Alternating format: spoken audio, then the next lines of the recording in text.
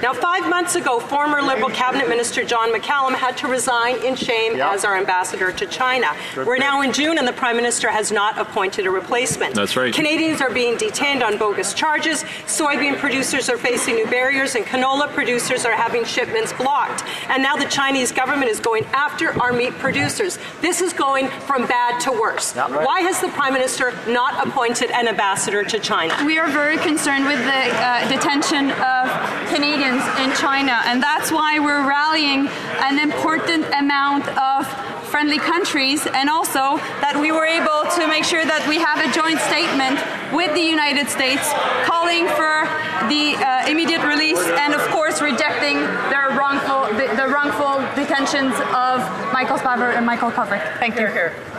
Order. The Honourable Opposition House Leader. It's not working, Mr. Speaker. This relationship and the impact is getting worse. The Prime Minister's failure when it comes to the Chinese government is causing real pain and real suffering for Canadians. He's failed to appoint a new ambassador. He's refusing to pick up the phone and call the Chinese premier. Canadian lives are at risk, and agricultural producers are suffering. When will the Prime Minister finally start treating this crisis with the seriousness, the urgency, and the attention that it requires?